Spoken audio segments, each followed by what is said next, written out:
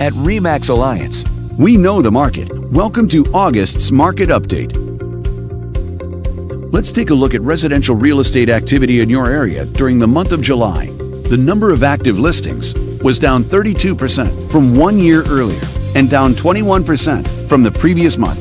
This smaller inventory means that buyers who waited to buy may have had a smaller selection to choose from.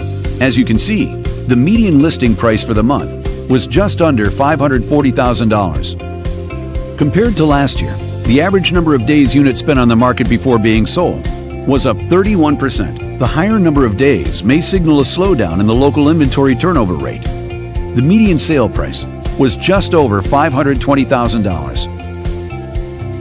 The number of units sold increased 56% year over year and increased 34% month over month. These figures may indicate that buyers have been taking advantage of opportunities in this market.